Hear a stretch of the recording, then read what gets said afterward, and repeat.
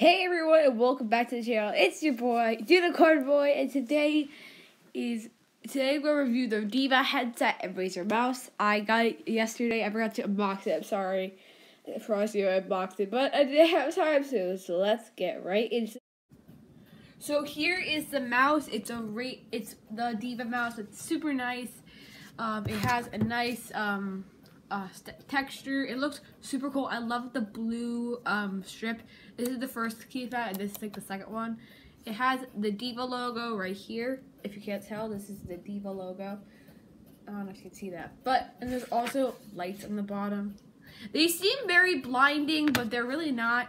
I'll try to show you, but they're really not blinding. And there's actually a face on the buddy and stuff.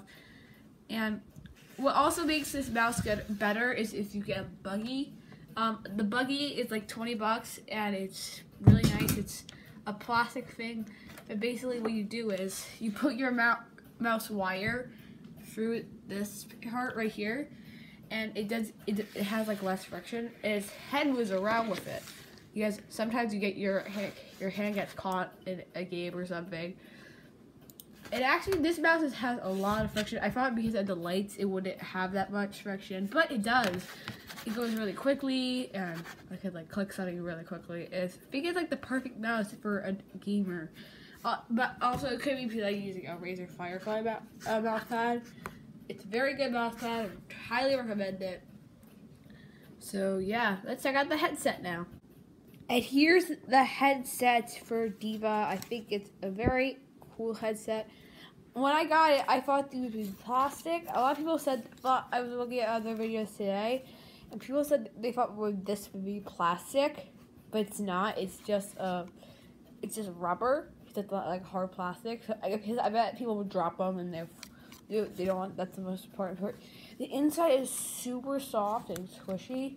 It's actually good for if you're playing a lot of Overwatch in one sitting.